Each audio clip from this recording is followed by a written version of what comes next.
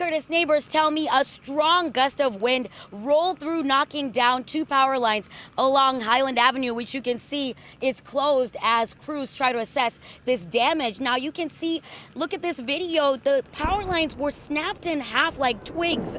Highland Avenue was shut down because of live wires on the street. Duke Energy has been here trying to restore power, but power is still out at this hour. Neighbors say it started raining, then winds just whipped right through, knocking down the poles and branches. One neighbor saw the electrical power lines go down and called 911. He tells me he started diverting traffic before first responders arrived. We've lived here about 20 years. We've had some real strong winds up on the, living up here on the ridge. We've lost some trees in the past. It's the highest winds I've ever seen. I'd probably say there were probably 60, 70 mile an hour straight line winds. I looked out the window, I saw these lines go down. First thing I did, I called 911.